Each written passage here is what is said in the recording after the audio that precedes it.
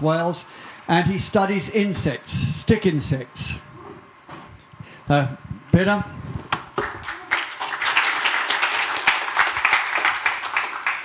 G'day. Well, I know that you all want to be here because I didn't make it onto the little booklet, so you must have actually found out and wanted to be here, so I'm really pleased with that.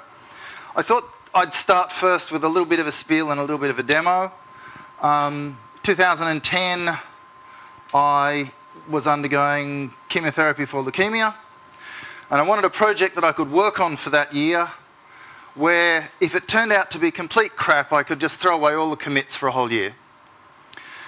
So it occurred to me to have a look at a project I last touched in 2007, and I gave a talk in 2007 at LCA about that. And unfortunately, that's assumed background for some of this. I expect a lot of guys are going to be following along on their machines. I know I do with talks. So there'll be links. This is on the website, but it's a little bit challenging to find. SourceForge has been having some issues lately, or I would have made sure it was all up there and ready for you. So this is the compiler I'm talking about is written in C++. It's a cross-compiler for a very old dialect of Pascal. Back in the very early 80s, I was playing with Apple Pascal. A number of people were. And I always loathed a number of properties about the compiler, and I always wanted the source so I could fix it. Of course, that was a dire secret, and that sort of thing didn't happen.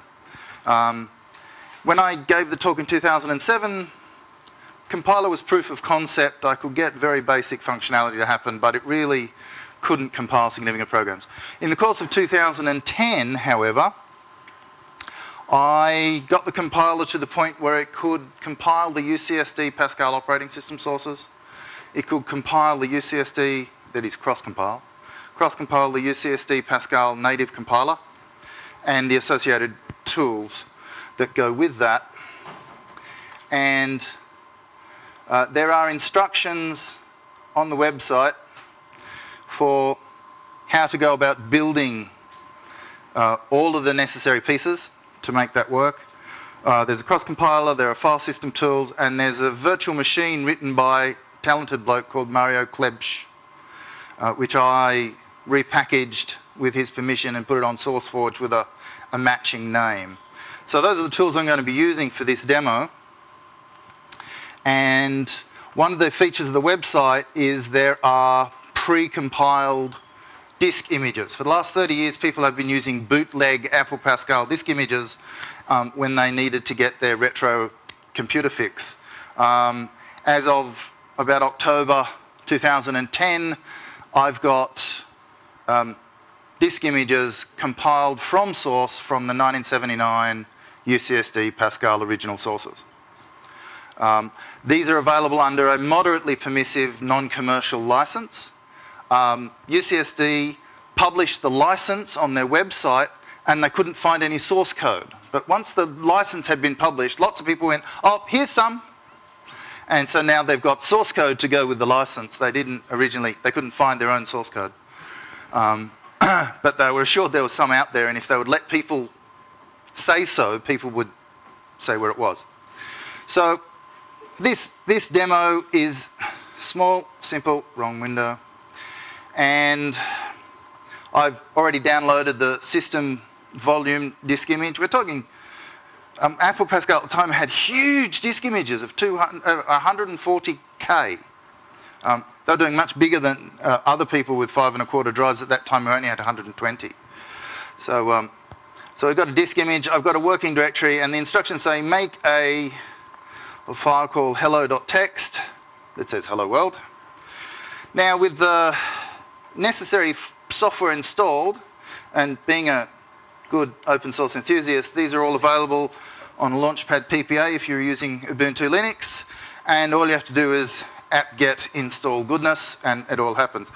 I'm currently packaging the OS, but A, SourceForge has problems, and B, I actually hadn't finished that prior to the conference, but it should be possible in the next week or two that we able to say apt-get install UCSD P-System OS and get that too. There's also a reconstructed user manual available. That was taken from scans of the dot matrix manual and OCR'd and hand corrected and stuff. So there's full documentation available as well, which is kind of a surprise. The license for that is slightly less clear, but we're guessing it's the same as for the source code. Wrong window. Let's close that one so it doesn't confuse me. So we can compile this, and we get our enormous executable. There's a wrapper which says turn the current directory into that -w dot. Turn the current directory into a disk image, and use that system volume as well. So we'll have 2 disk images mounted. And here we are. Welcome to 1979. If anybody ever used Apple Pascal, I realise some of you are much too young. This is very familiar, except for the extra extraneous line which I inserted, so people wouldn't be misled into thinking that this really was the original. It is ever so slightly changed to fix a couple of compiler bugs that I found in the original sources. And a couple of OS bugs I found in there too. So this does a bunch of things. It actually adapts to the size of the terminal and lies to the Pascal programs as to how big the terminal is to get it right. Used to read it out of a static file, for example, and this manipulates it. So we can execute, sorry, I just have to change directory into the work volume.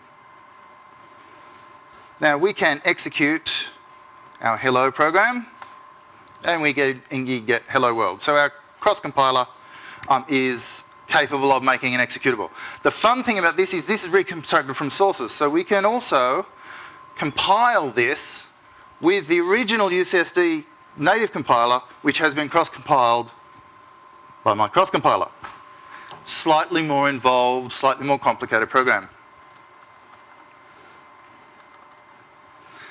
And it compiles at some astonishing number of lines per minute. You've got to remember, on an Apple Pascal, that exercise would have taken several seconds. Not very slow on a 1 megahertz 6502. And we can execute that. And once again, it says hello world. So that's my live demo of Back to the Future 1979. And to get out of there, you say H for halt. So what I wanted to talk about today was, of course, this compiler.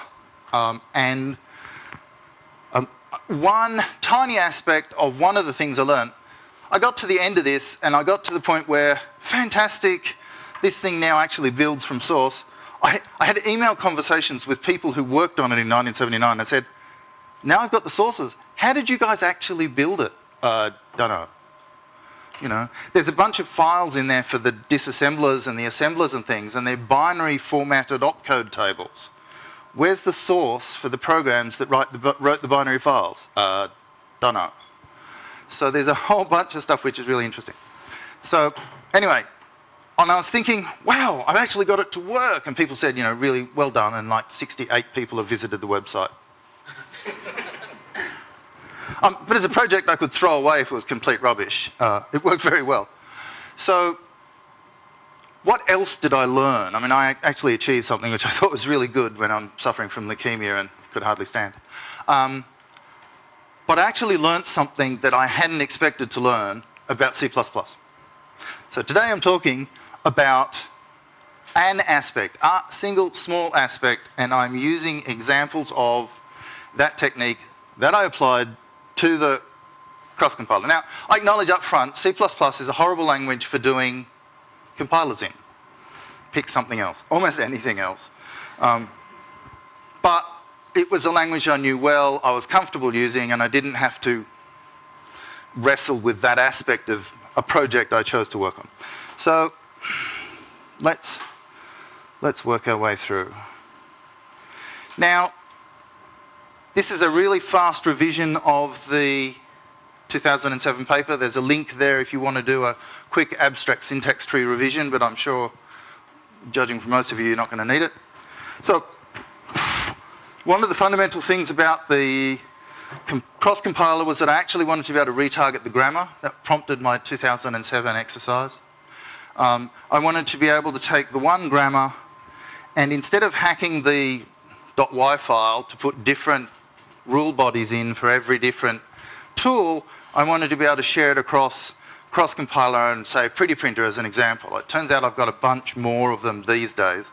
I actually needed some exactly accurate C++ code that would do the linker the same as the original. So since I had a Pretty Printer, it was a very small exercise to clone that and get it to spew out C++ instead of Pascal. Also looked a hell of a lot nicer. This reminded me why I stopped coding in Pascal in 1979. Really awful. So the fundamental revelation in this was to use an abstract base pointer, and all of the syntax rules go through the abstract base pointer. It means that I can retarget the grammar and leave the Yak grammar entirely alone and simply derive another class. Fundamentally, it maps onto the grammar itself, so you get abstract syntax trees as a consequence. And there's an abstract translator, that's the context pointer. There's an abstract statement, there's an abstract expression, and there's refinements all the way down. So the neat thing is that it's virtual, and we wind up with, well, actually a really big abstract base class with about 140 factory methods.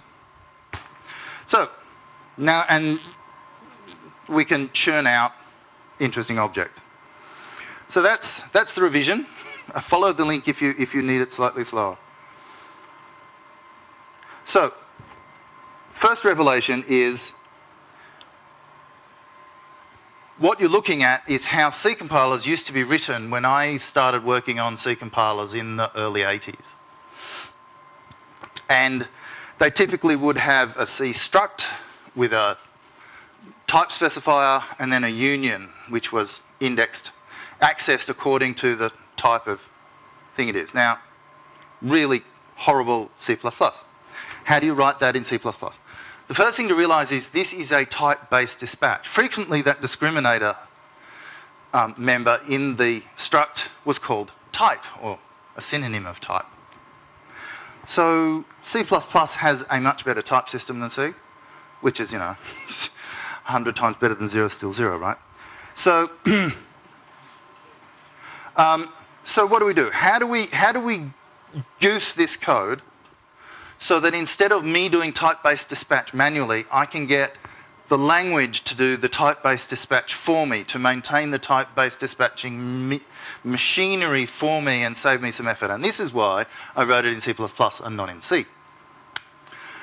So our example here is of an expression, and we're going to, which method do I choose?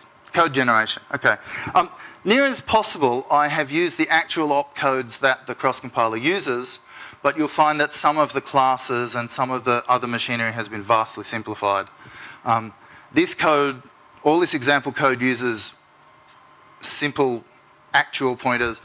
The implementation uses smart pointers, which are neither smart nor pointers. But the point to be made with this slide is that the actual guts, the actual piece that does the work, is the same. It's only the machinery has been done automatically for me by the compiler.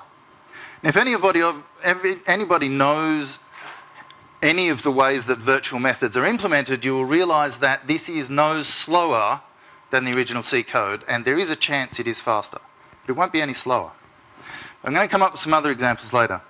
So the challenge here, therefore, is I have a convention in my code that one class, one source file. Which means that, of course, suddenly I have an explosion of source files where we didn't have it before. So e-tags and all the rest of it is your friend, because you've got to be able to navigate the sources. So the next problem comes along in that, okay, there are some other things I want to do. And when I put the grammar together, Pascal was designed to be LR1 parsable. And then people went and added size of, and it stopped being an LR1 grammar. Because you now have an ambiguity, and the only one, on identifier when you say size of identifier. Is it a type or is it a variable? Up until that point, Pascal was an not even an LR1, it was an LL1 grammar. Easily parsed with a recursive descent parser that you could understand. Why on earth would you need YAC? But it got more complicated. The second thing they did was it would frequently say syntax error at me when I wrote perfectly sensible code, until dredged out of the back of my consciousness was the fact that assignment in Pascal is written : equals, but I've been coding in C and C++ for so long, getting that colon to come out of my fingers was very hard. So the compiler would keep going, syntax error, syntax error. And what I really wanted was for it to say, doofus, I bet you meant : equals there. I needed it because I was really suffering. The reason it was saying syntax error was, of course, a statement required a left-hand side and a : equals and a right-hand side in the grammar. And, of course, an equal sign can't appear in a left-hand side expression. So, syntax error. Bad person. So I rearranged the grammar into much more C-like grammar, and it would say expression, and then it would look at it to see whether it returned anything other than void and bitch at you. And unlike the C semantics where an assignment returns the value, I made an assignment return a void so that all of the other type checking wouldn't bitch further down the line. And then I was in a position to say, well, I'm looking at a single expression and it's an equality test instead of an assignment, so probably you made a mistake, doofus. Fix it. So now I got sensible error messages again. But this changed the game, because how do you know if an expression's on the left or the right? You don't. You don't write until you see that assignment operator. And does it matter? Statistically, most of the time, you're going to be on the right-hand side, or effectively the right-hand side. You want the value, not the address. So an arbitrary expression, seeing an identifier in the grammar, says, wacko, it must be a variable, access the variable. And when it's discovered it's actually on the left-hand side, we now have to grope it, pull the address out of it, and turn it into the appropriate assignment operator. Assignment abstract expression tree node. Or not quite so abstract anymore, very definite one. But of course, in any programming language, whether it is a virtual machine for UCSD Pascal or actually native compiled C code, different variables are accessed different ways. Variables on the stack are accessed as a local variable. Global variables, of course, are accessed by address. They're not stack relative. They're not indexed off the stack pointer or anything else. And then you've got external variables that have to be linked later. Apple Pascal. UCSD Pascal actually has external variables that get linked later. It's got all of those facilities, and they're all working in the cross-compiler, yay. So we have to rearrange our expression tree, and we can do this in a moderately kind of, sort of, really fugly, type-safe way, in that we can find out if we've cocked up. With really slow, nasty downcasts in C++, at least the compiler will tell you if you really, really screwed the pooch. These are slow, and get address. I mean, that getter exists solely to grope its privates so that we can build another expression. So aesthetically, it reeks twice, not just once. So it's slow and it's groping privates, and we've got getters that would be really nice to do without. And if all of those things fail, then we have an error. Dumb thing to do. So it turns out that is, let's go back one.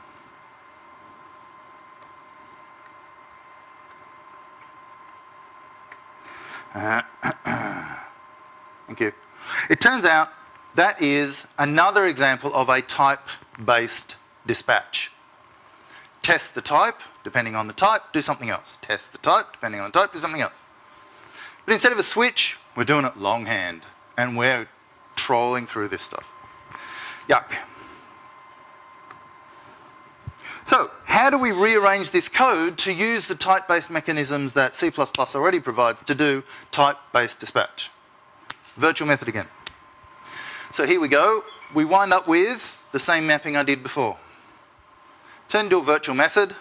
The amount of code's the same. The lines of code that do the real work, there's just the same number of them. But this definitely goes faster. I'm not doing any downcasts with their nasty tests. I'm going straight to it. The trick is, where do I put it? In what class do I put make me an assignment expression? I actually put it in the expression itself. The expression, the very thing that I need to grope, instead of groping it, ask it to do it. So, the piece that goes in our grammar now says left-hand side. I know you think you're right-hand side, but please turn yourself into a left-hand side and here's your right-hand side. Make an assignment, please. And that's what we've done. The expression object now has a factory method of its own, saying, please manufacture a new assignment abstract tree node that's appropriate.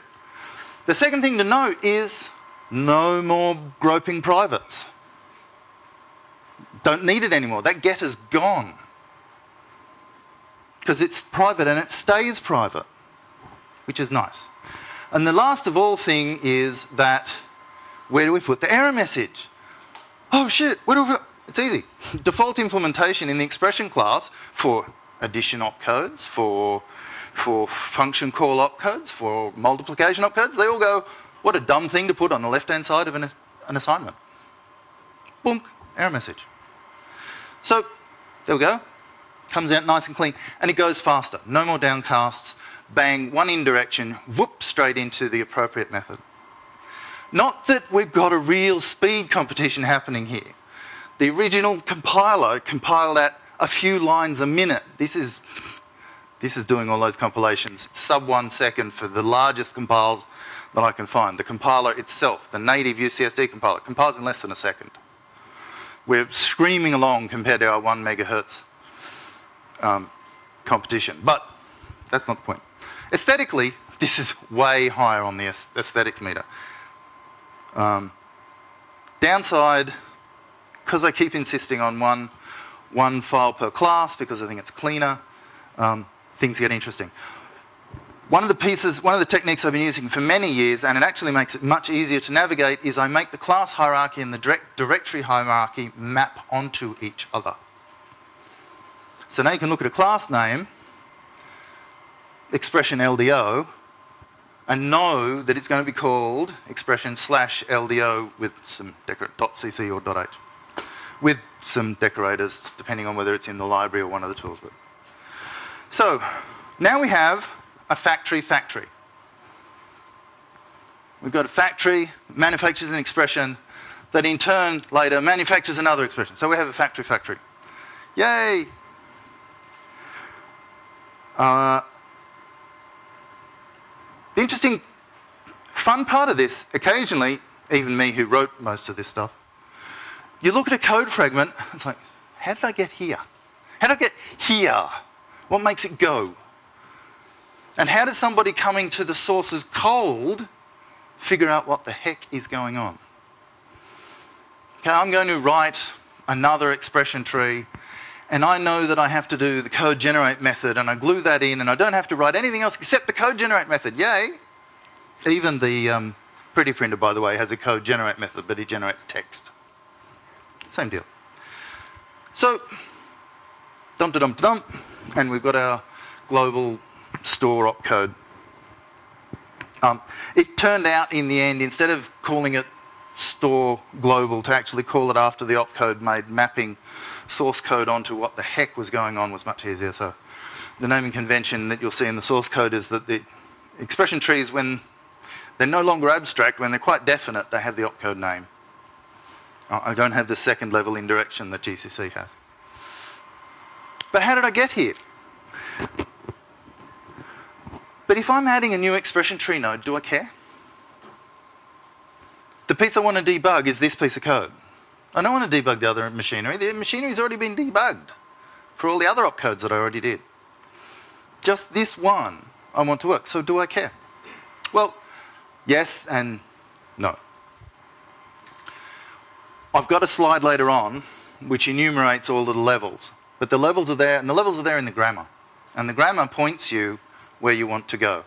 Because you've got that left-hand side pointing at right-hand side factory, please.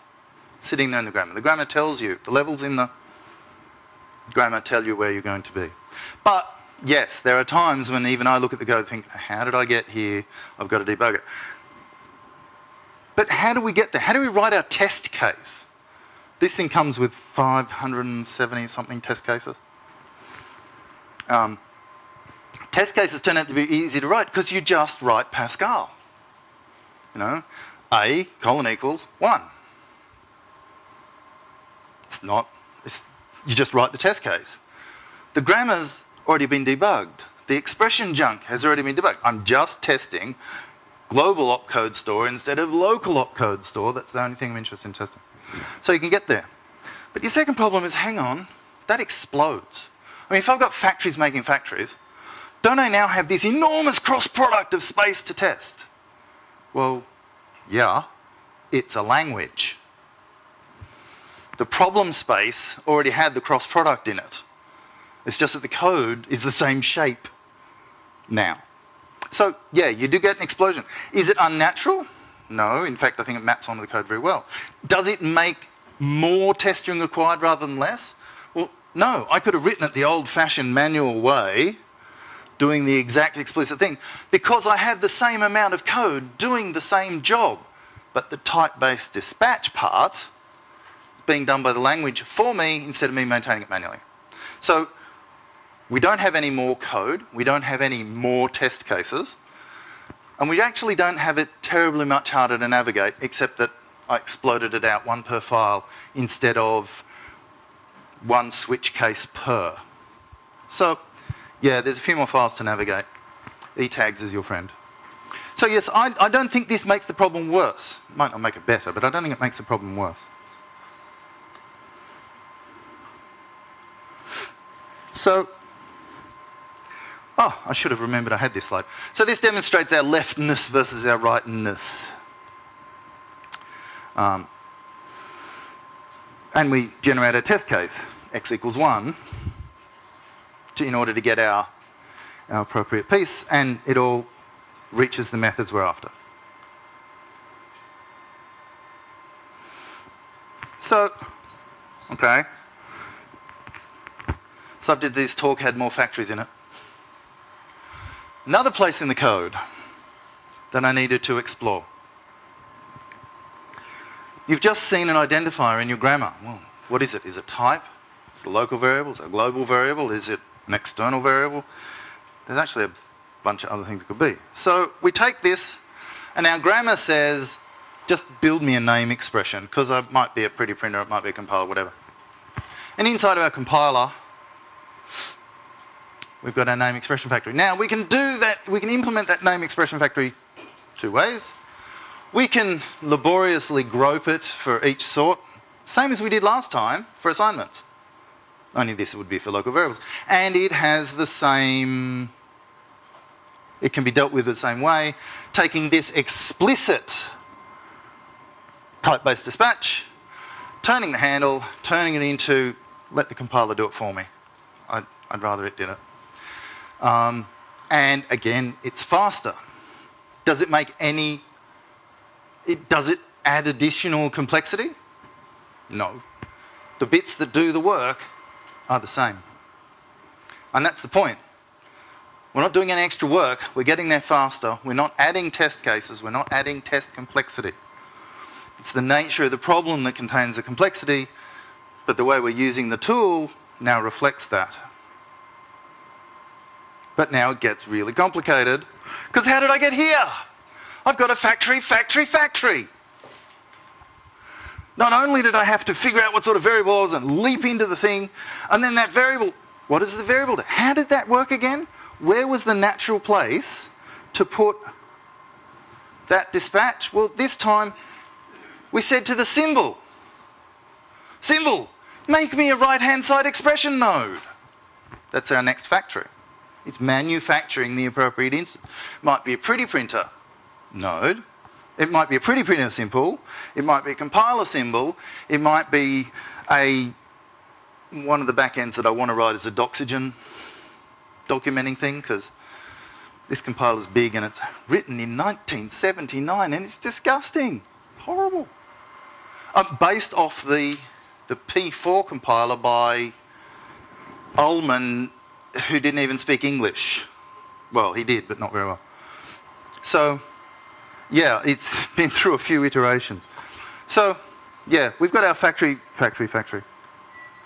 So, the problem is, we got here. Now, we haven't actually changed anything. We haven't changed the complexity. We haven't changed the problem. Blah, blah, blah, blah, blah. It's the same deal. How did I get here? If that's not the piece you're trying to debug, that's not the bit you need to worry about. This is the bit, if that's the opcode you're adding, that's the bit you need to worry about. And again, we have this. Now, I promised you that we'd get a list of, this is the sequence of how I got there.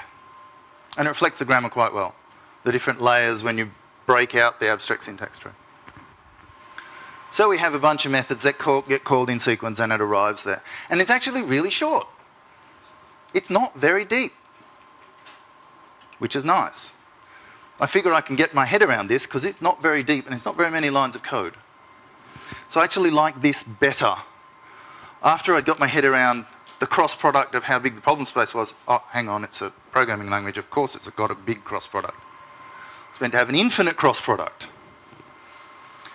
To comparing the code that I started with, huge switches, multi numbers of pages, into much smaller pieces that I could get my head around, even though my brain had been largely switched off by the chemotherapy drugs.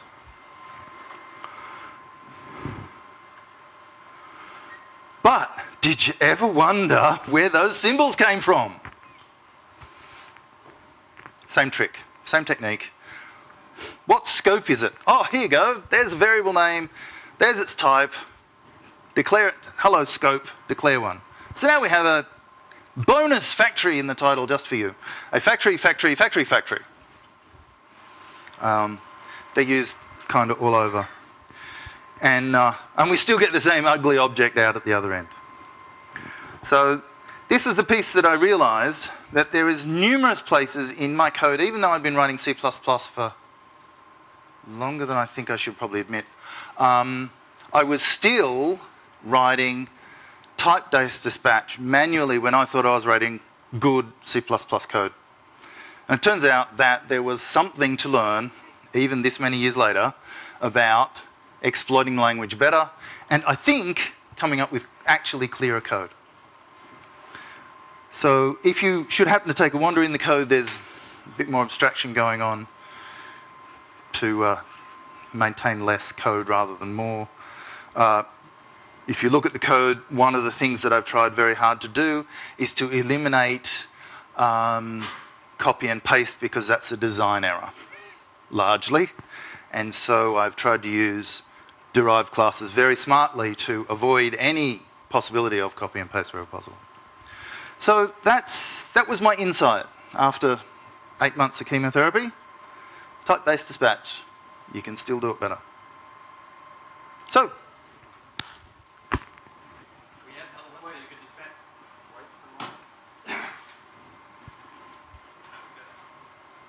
Up the back, right. I see these recalcitrants have learned. Right. Just wondering if we can throw in a fifth level to dispatch whether the output, whether it goes to pretty print or code. There might be one or two more places that it's actually done. So, particularly, one of my gripes with the old compiler was that it didn't optimize very well. In fact, optimized almost not at all. I've got infinite amount of memory compared to a 48K Apple II. So it won't surprise you that the optimize method is a factory.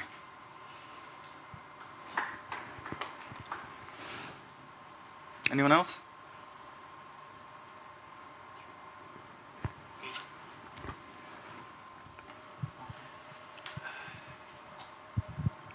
Is the optimization something that can be portable enough to fit into the same factory architecture? Can you optimize for different architectures in the same way? Well, you could use the technique. I don't believe it's going to cross CPUs very well. But you can certainly optimize that way. You can write yourself an optimizer that would do that. One of the things that I have been thinking of writing, but given that 68 people have actually bothered to visit the source code, the web page, and fewer than that have downloaded it, I don't think it's a good use of my time. But one of the things that has been suggested is to read in old 1979 P code, optimize it, and write out brand spanking new, much faster, much smaller P code. But no, I don't think it's going to cross. But the optimization by itself, one of the other pieces that is used in all of this is I've tried very hard to have everything be right once. I'm trying to do a bunch of functional techniques, and particularly single assignment, so that the optimized method, for example, does not operate in place. It manufactures a new expression instance. It will recycle as much as it can of down further below, of course, but it manufactures a new expression instance. And that's how we can, that's how in the example of a store global, it doesn't come out that way. Initially it is, you know, address of, variable, indirect, assignment tree, and those indirections, the address of and the indirect get folded because we didn't do an array calculation, and they all get smooshed together into an immediate store opcode. But yeah, and that's done as an optimization because you don't know at the time what you need to do. So certainly the technique works. I don't know that it crosses CPUs terribly well. This is a virtual machine that I'm compiling to. I'm not compiling the 6502 assembler. And interestingly, if you read up on some of the history of Java, it's this virtual machine that inspired some of Java's features, which is probably why some of it's so bloody ugly, actually. These guys were writing at a time when when Unix was already working. And Feldman wrote Make in 1977, and this is 1979 era code. So there was already an example of how to use a PDP-11 much better than what these guys were doing with their PDP-11 in 1979. But they didn't realise that.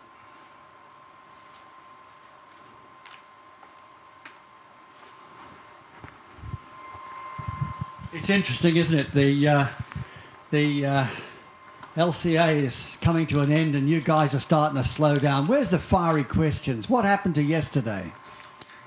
Well, this has got like 5 levels of recursion in terms of factory implementation in C++ in compiler space.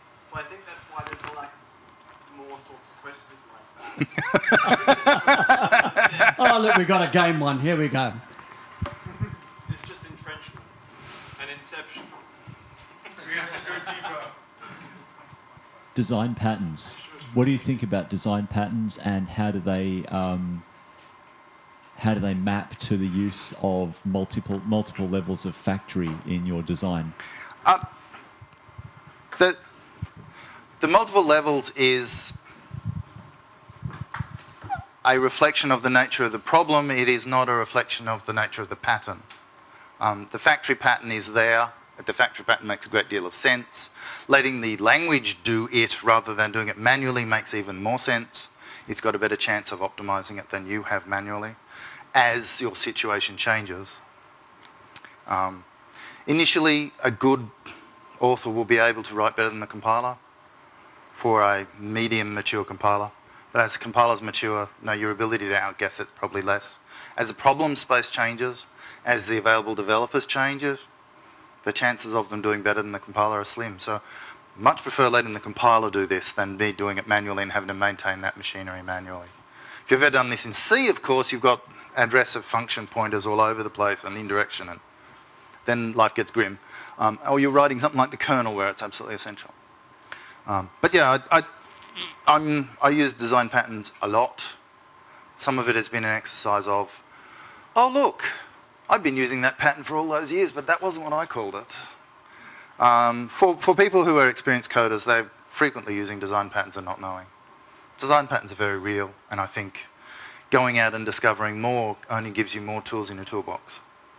So you go and read the books and you read the papers and you hang on to the ideas, because one day it's going to be, oh, I know how to do that. done a great job, mate. Please take this an appreciation from LCA. Thank you. It's been a very interesting talk, most of it way over my head, but that was still bloody great there. Chaps, put your hands together for him, please.